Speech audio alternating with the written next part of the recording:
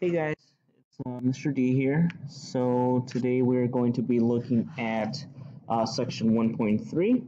All right, we're going to be actually looking into solving linear equations, one and two step equations. All right, so that's today's objective. We're trying to solve one step linear equations using inverse operations, and maybe we'll even get to some two step equations. All right, so just before we jump into actually solving some of these equations, let's go ahead and define a few things here. All right, so the first thing we have to define is an inverse operation. So what is an inverse operation? Okay, all an inverse operation is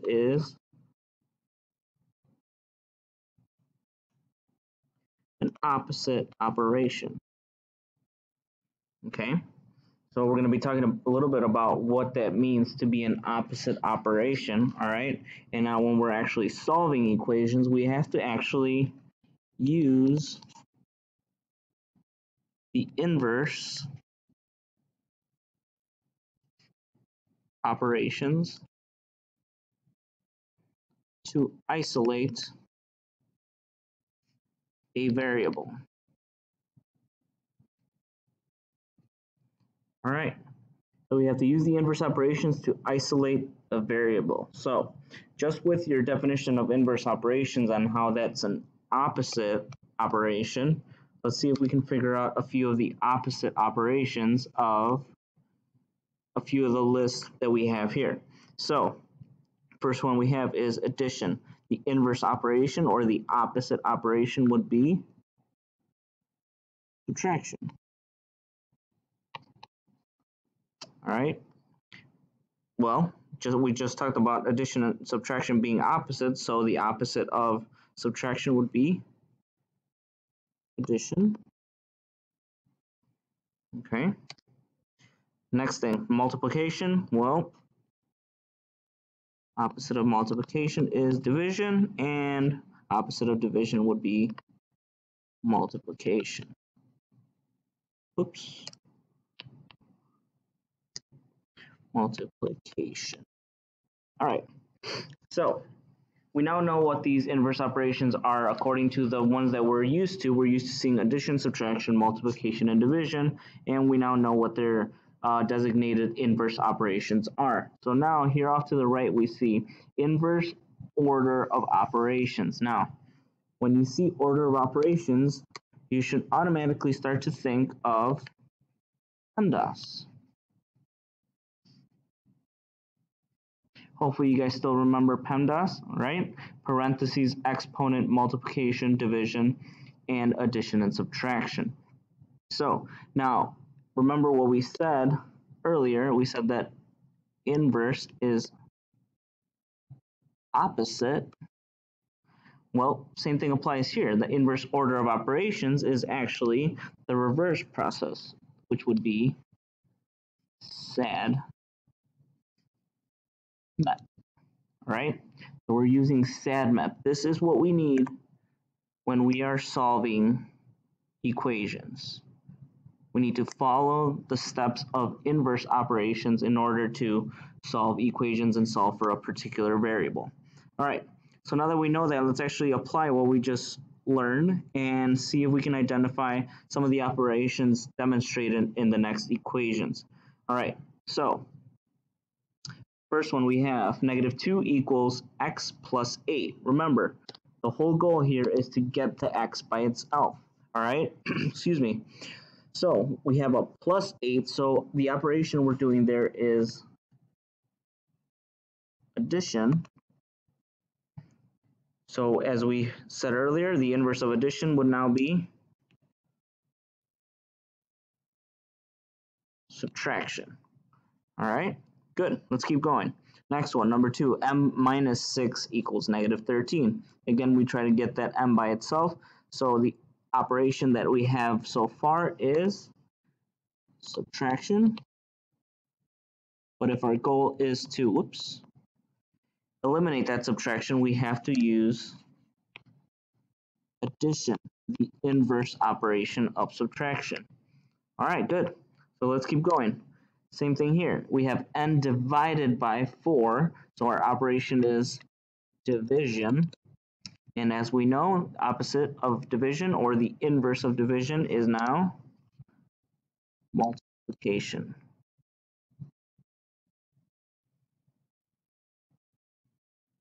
All right, awesome. So right now, all we did was just identify the operation that we had and identified their inverse operation, okay? Now we're gonna go a little bit further into it and we're actually gonna solve some of these equations, all right? So number 4 through 12 say, solve the following equations and round to the nearest hundredth or second decimal when necessary. All right, so let's go ahead and get started right away. So we have -7 plus x equals -6. All right, well, right off the bat, we see this plus sign here. Okay, we know the inverse operation of a plus is minus. Okay, however, notice this number in front of that plus is a -7, which actually means we have to do the opposite of this -7. So what is the opposite of of subtracting 7? We have to add 7 to both sides. All right, so we actually have these two cross out. What are you left with? You're left with a x equals -6 plus 7, which in this case is 1. Okay, that is our final answer. All right, if that one seemed a little confusing, it's okay. Let's keep going. We'll make sure we understand this as we keep going. All right, so the next one, number 5, says -8x equals 4. All right, well, right off the bat, we see it's -8 times x. Remember, if there's ever a number and a variable next to each other, that means there's a multiplication going on there. And now if we use inverse operations, we know we have to divide by -8. All right, so once again, my -8's cross out here. All I'm left with is my x. Now 4 divided by a -8, well, we just get a -1/2. Remember, 4 and -8 have a 4 in common, so 4 divided by 4 is a 1, and -8 divided by 4 is a -2. All right.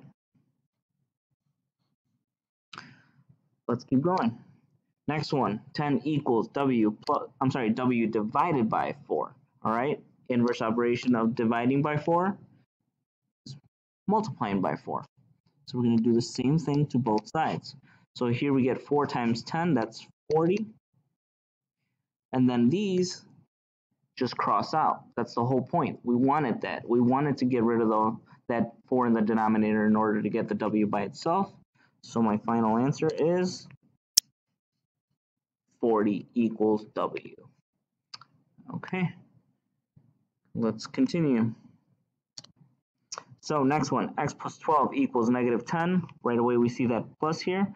So we want to do the opposite of adding a 12. So we're going to subtract the 12. We get x equals, well, those go away, I get a -22. All right, don't let this one trick you guys. Remember what we said before, even in the last sections. If there's ever no number in front of the y or in front of any variable, we can always put a 1 there, okay? So now we have -1 times y. Remember, they're right next to each other, so that means multiplication. Now, whoops. So the opposite of multiplication means we have to divide. All right, so let's divide that -1. Cancel out our -1s. We get y equals 60. A positive 60 divided by a -1 will equal a -60. So y equals -60. All right. I'm going to do one more with you guys, and then I'm actually going to have you guys pause the video and try one on your own. All right, so let's go ahead and continue here. Now, on this next one, it can look a little bit tricky because we have a fraction in front of that y. But it's okay, we can tackle it one step at a time. First thing you see here is that you have a -2y divided by 3. Okay, so that's another way of looking at it. So we can tackle this in 2 steps instead of just 1 like we did with the rest of them. So first things first, I want to get rid of that +3 in the denominator. So what I'm going to do is, because it's being divided by 3, I'm actually going to multiply both sides by 3. All right, so I'm going to multiply both sides by 3. Now these 3's go away. So what am I left with? I'm left with a negative 2y equals 8 times 3, that's just a 24. All right, now that one step didn't cut it. All right, we have to do one more step in order to solve this problem fully. Now we have that negative 2 times y. All right, so we want to divide y. We want to use, divide by negative 2. We want to use our inverse operations in order to get y by itself. So our final answer here is y equals 24 divided by a negative 2 is a negative 12. All right. So now the next 3 problems, they might look a little more challenging, but all it is you guys have to work with decimals. Now, don't be intimidated by these decimals. Just go ahead and try them out. Same thing. Use your inverse operations in order to solve them. Use your calculator if you need to, and then we'll come back and check that you did them correctly. So go ahead and pause the video right now and try these 3 on your own.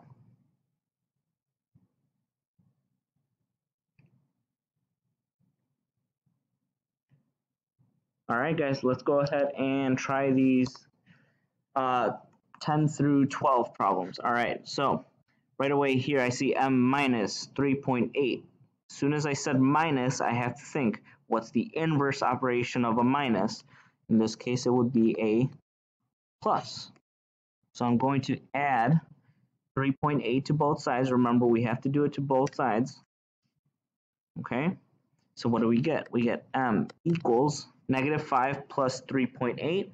If you go ahead and enter that into your calculator, you should get 2.3.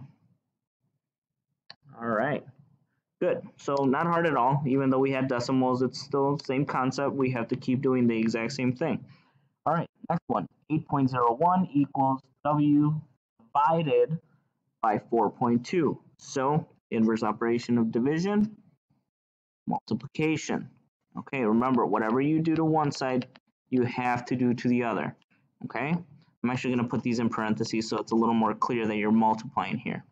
All right, so those 4.2's go away. All you're left with is on the right side is that w.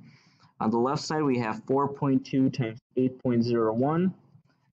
You're going to get 33.64 as your answer. And remember, we wanted it to the nearest hundredth, which is perfect because that is exactly to the nearest hundredth.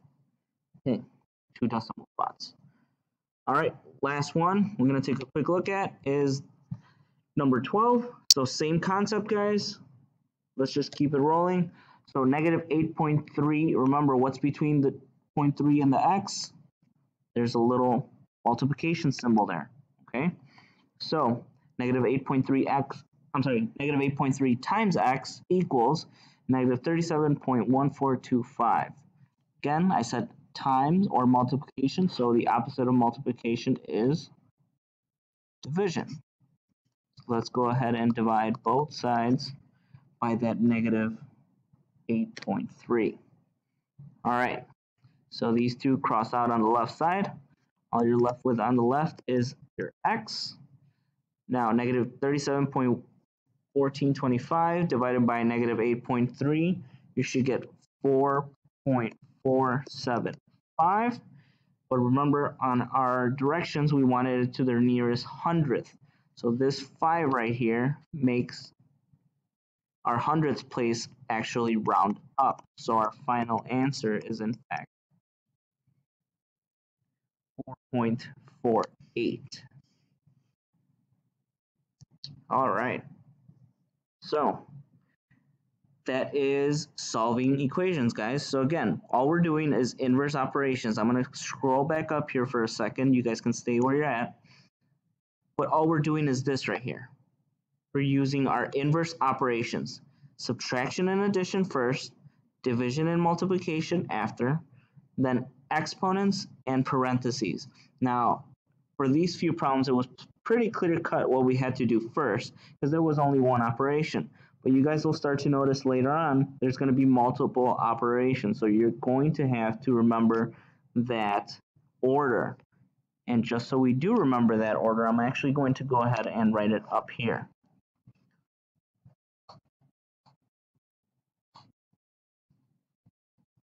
All right, so SADMAP, that's what we're going to be using for the remainder of our solving problems.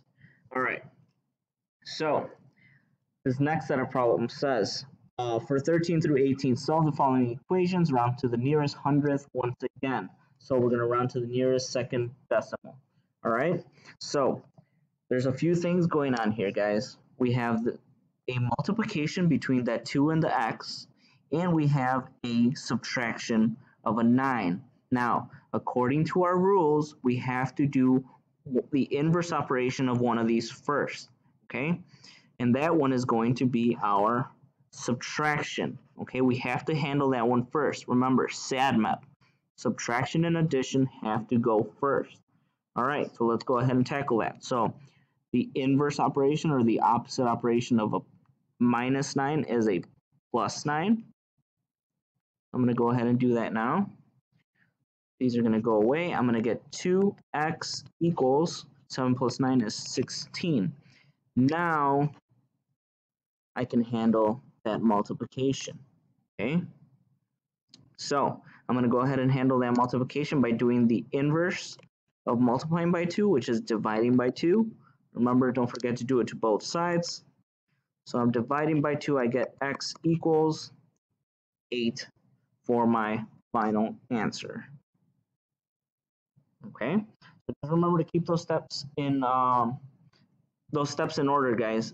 Subtraction, addition, division, multiplication, and exponents and parentheses. All right, so let's go ahead and keep those in mind as we tackle this next problem. So we have w divided by 4, and we have plus 3 equals 15.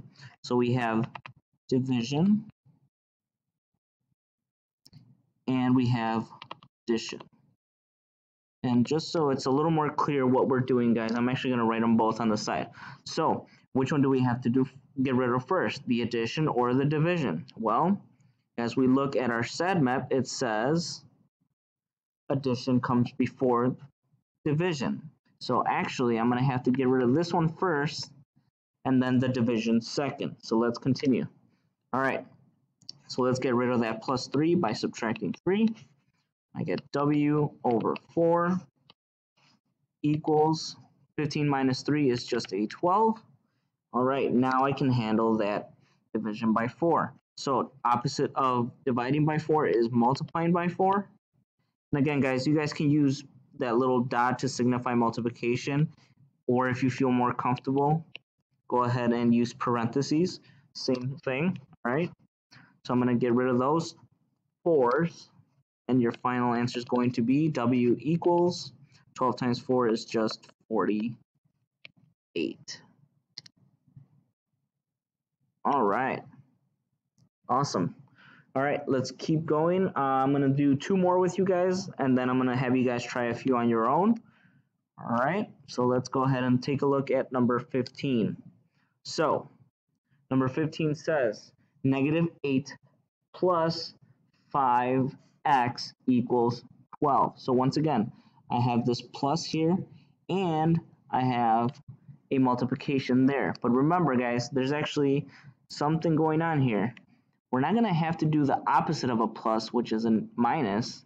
We're going to have to do the opposite of this negative 8. All right? So we're either going to have to do, excuse me, sorry about that. Going to have to add first, because remember, subtraction comes first. So we're going to have to add the 8 to both sides. We're going to get 5 times x equals 20. Now we can get rid of that multiplication. Opposite of multiplication, division. So you get x equals 4 for your final answer. All right, so again, remember, guys, yes, this did have a plus sign. However, what you're adding is a negative 8, okay? that negative is really saying it's subtracting 8. So the opposite of subtraction is this right here, addition. Okay, you have to add the 8 to both sides. Okay, so be careful with that, guys. All right, last one I'm going to do with you guys is number 16, and then you guys are trying a few on your own. So let's see.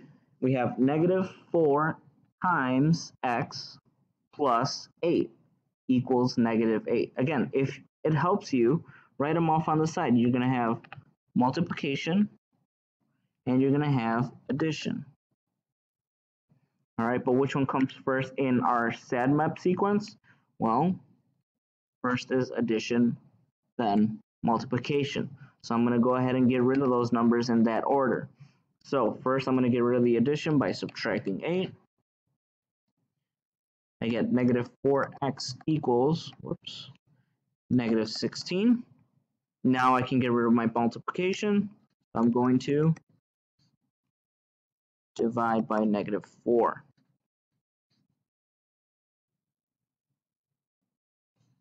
And I get a final answer of x equals 4. All right, guys. So it's up to you guys now to try a few on your own. Now, just be careful with number 17. Remember, if it helps, write on the side which one you have to do first. Do you have to get rid of that division by 2 or get rid of that subtraction by 6? All right? All right, guys. So go ahead and pause the video for a second and try those out on your own.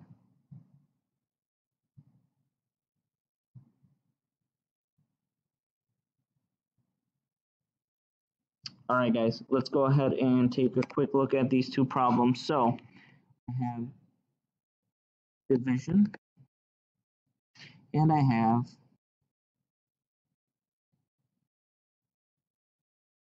subtraction. So which do I have to do first? Well, right away, SADMAP says S, which is subtraction, so I have to do that one first. Then comes division. So let's go ahead and tackle this problem.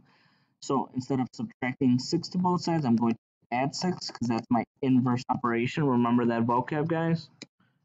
So I'm going to cross those out. I'm going to get negative x over 2 equals 3 plus 6 is 9. Now, here you have to be careful. You can do this in 2 steps or you could do it in 1 step. You could think of this negative being next to the 2. So let me actually cross this out, and I'm going to put the negative down there. So all I really have to do to both sides is multiply by negative 2. Okay, so I'm going to go ahead and cross these out. You get x equals 9 times negative 2 is negative 15. Now, that didn't quite make sense, or you're wondering, wait, why can you just suddenly move that negative?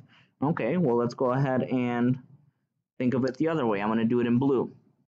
I had negative x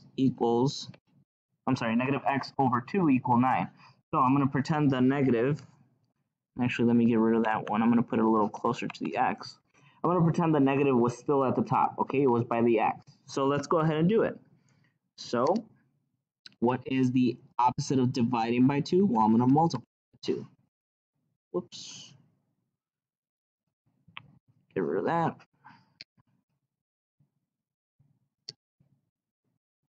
Okay, I'm multiplying by 2 on both sides, cancels that.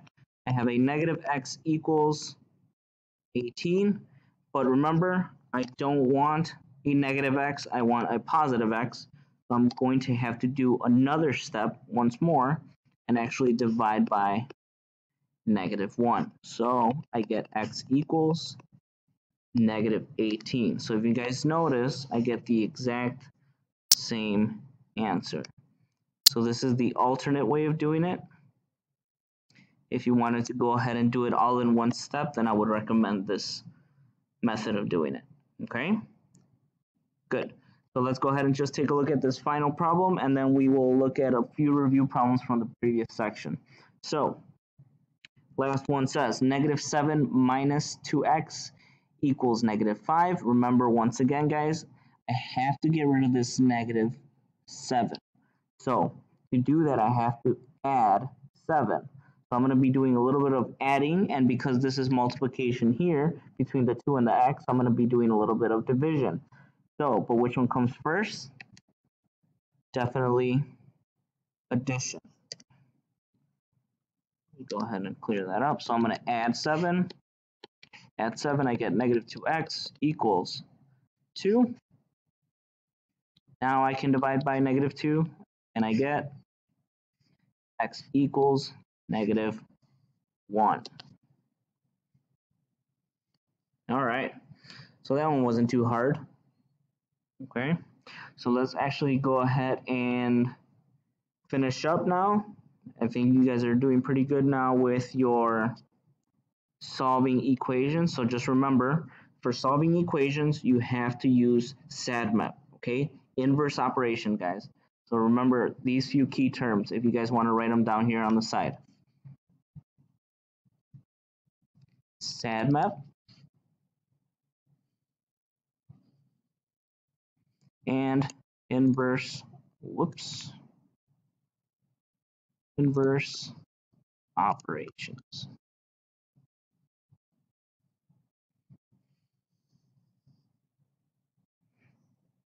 I'm going to put in parentheses here opposite operations. All right, guys, so that's the main thing for this section, which if I bring this back up, we have officially reached our objective. We can now solve one-step linear equations using inverse operations, and actually we did a few here that were either two-step or even multi-step. Okay, but we're going to get a little bit more practice with that tomorrow or on the next lesson. But for now, let's go ahead and review some of section 1.2 stuff, which dealt with distributing. Sorry. So let's go ahead and solve these three problems. So it says simplify each expression and write the final answer in standard form. So just so we don't forget how to do this, let's go ahead and practice with these few problems. So right away, I see a parentheses. So the first thing I'm going to do is distribute the 2 to both of those. Now, I didn't do anything with my 8x yet, so I'm going to rewrite it. Okay, now I get 2 times 1, that's just 2, plus 8x. Now I have to see, before I start writing anything in standard form, is there any like terms? Well, yes, right off the bat, I see those two 8x's. They both have x. Okay, so I'm going to have to add those to get 16x. And finally, I have a constant of 2. Remember, to make sure that you have this in standard form, you have to start adding or combining like terms for the terms that have the higher exponent and move all the way down until you hit your constants. Okay, so let's keep going. Same thing, I see parentheses here, so I'm going to distribute. So I get 30n plus 18 minus 9n. So, do I have any like terms? Well, yes, I do. I have like terms here and here. I can add those, actually subtract those, which is 30n minus 9n, that's just a 21n. And finally, that plus 18 stays all by itself. I cannot combine it with anything else. So not only have I simplified, but I've also written in standard form. Alright guys, just to make sure that you guys are understanding this perfectly, I want you guys to pause the video right now and try this last problem for me, and then we'll come back to check our answers.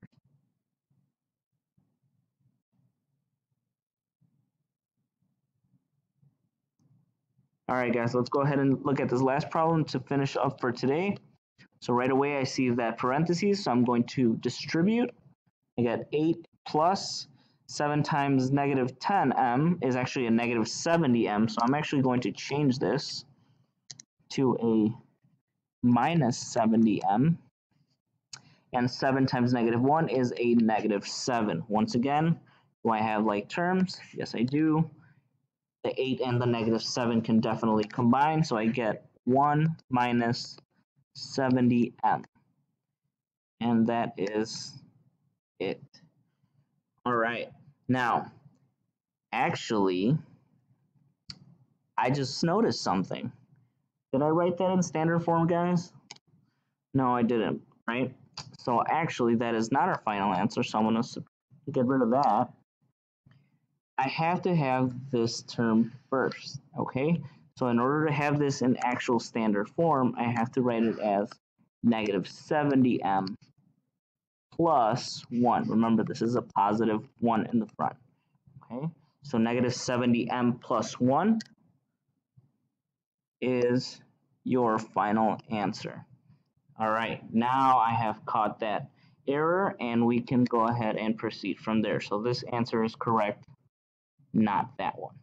All right, guys, so go ahead and continue on with the next section, which is section 1.4. All right, make sure you rewatch the video if there's something here that you still don't understand, and I will see you guys next time.